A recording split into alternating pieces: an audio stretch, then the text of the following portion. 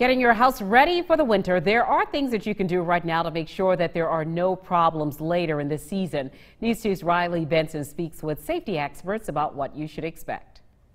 Home fires are by far the disaster that we respond to the most. I mean, on average, we respond to 6 home fires a day here across the state. Benjamin Wilson, who is a communications specialist with the American Red Cross, says they are already seeing an uptick in home fires this holiday season. In the past 7 days, we've responded to nearly 25 home fires across the state and helped 74 people.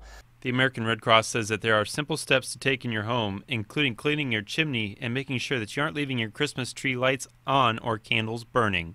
As you get to the point where you're trying to maybe turn on the heat for the first time, maybe using the fireplace, maybe using a space heater, lighting candles, all of those things are fire hazards that can increase your chance of having a home fire. Williamson says the best thing you can do is to plan and prepare for a fire in your home. Practice a plan with your family, your kids as well. Make sure you can get out of the house in under 2 minutes. Make sure you can get out of each room in the house at least 2 different ways. Williamson says one of the most important prevention tools to protect yourself against a home fire is to make sure you have working smoke detectors in your house. We encourage folks, smoke alarms is the most important thing. We have a program where we install those for free. So if you need them, contact us and we can come out and get you hooked up with those. You can visit redcross.org or getasmokealarm.org to sign up for free smoke alarms through the American Red Cross. Williamson says they will come out and install those at no charge.